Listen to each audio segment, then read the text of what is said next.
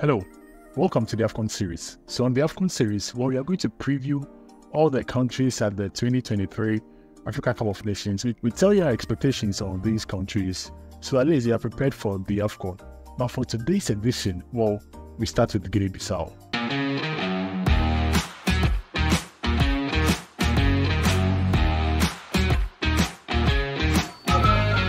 I don't know what I'm doing.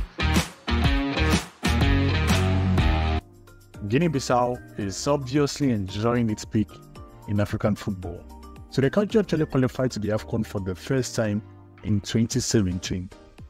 But since 2017, they've qualified to every single edition. They were there in 2017, that was in Gabon. They also there in 2019, that was in Egypt. They're also present in 2021 in Cameroon. And then now in Cote d'Ivoire in 2023, the Guinea Bissau national team is also present. Let me tell you an interesting fact, which might be difficult to believe. So since 2017, Guinea Bissau have made more appearances at the AFCON than countries like Nigeria, more appearances than South Africa, more appearances than Zambia, more appearances than Burkina Faso, and even more appearances than DR Congo. Yes, that's how consistent they've been in the last 4 editions on the AFCON. But despite all these appearances, they have actually exited in the group stages in all their last 3 appearances. 2017 group stage exit, 2019 group stage, 2021 group stage. So this being their 4th appearance. Of course, the prayer, the hopes is to go beyond the group stage for Guinea-Bissau this time around. So Guinea-Bissau actually qualified to the AFCON by finishing 2nd place in their group. They were actually in group with Nigeria, also in group with Sierra Leone, and also in group with Sao Tome and Principe. And they're actually the only team to beat Nigeria in the qualifier. So 2nd place in the group, that's where they finished. And that led them to qualify into the 2023 Africa Cup of Nations. So Guinea-Bissau is actually a colony of Portugal. And I think they're one of the countries who have actually made full advantage of this fact. So a lot of the players who are invited into the Guinea-Bissau national team actually play not at the high level in Portuguese football, but then they have a bit of experience playing in lower tier football in Portugal, and they bring that on board to the Guinea-Bissau national team, which of course been a huge boost to the national team. So as of making this video yet, the official squad for Guinea-Bissau was not out. But I'm going to highlight a few players who we expect to definitely be in the Guinea-Bissau team, if not for any injuries or probably disciplinary issues with the coaches or any other technical member. We expect these players to be present at the AFCON. Number 1 player to highlight for Guinea-Bissau is, of course, the legend. The man who is already a legend in Guinea-Bissau, and he goes by the name Piquete.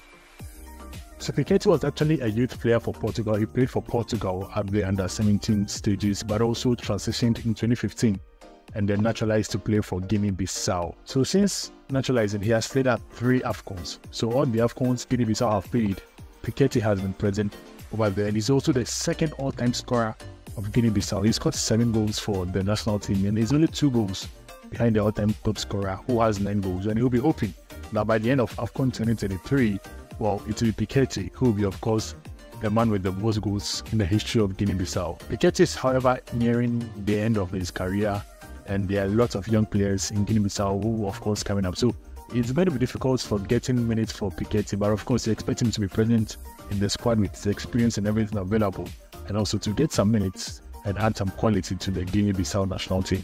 Next to be highlighted for Guinea-Bissau is Selton Bi, and he is actually the goalkeeper for Guinea-Bissau. Selton was actually tipped to be probably the next biggest goalkeeper in Portugal at a point in time. He has already gotten a call-up for the Portugal senior national team. Now in March 2023, he got a call-up. And also in June, he played with Portugal's under-21 side at the 2023 Euros under-21.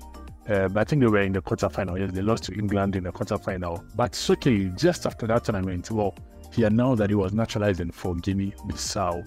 That was a shock actually to the footballing world, but he's available now. He's already played some matches for Guinea-Bissau and is available for selection for the AFCON.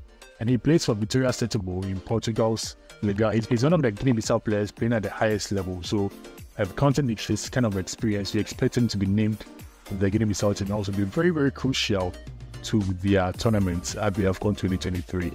The next player to be highlighted is, I think, probably the biggest player in Guinea-Bissau, and he goes by the name Mama Baldé. Mama Baldé started playing in Portugal before naturalizing to play for also Guinea Bissau. He plays for Olympique Lyon in the French Liga, and last season he was playing for Olympique Troyes, where he scored 12 goals and also 4 assists in the French Liga. I mentioned also earlier on that Guinea Bissau were the only side to beat Nigeria in the AFCON qualifiers, and the man who scored that goal to beat Nigeria was no other than Mama Baldé. So, I mean, in terms of experience, in terms of how big a player can get, nobody is bigger than that in Guinea Bissau. What is actually much more scary about this Guinea Bissau team is that majority of the players in the team started playing grassroots football in Portugal. So they have a collective understanding of football as a whole, and they also can play together as a unit. And this can be very dangerous to any side who underrates this Guinea Bissau team. So Bokundika is a former Guinea Bissau player. He was available when they made the AFCON debut. He's now retired though, but then his words before the AFCON was, it is mandatory for Guinea Bissau to move to the knockout stages of the AFCON.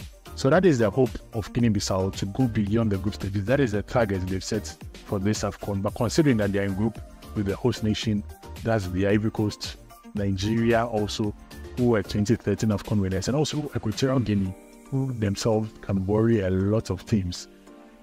It's kind of very difficult for us to predict Guinea Bissau to make it beyond the group stages. The prediction, unfortunately, group stage elected for Guinea Bissau.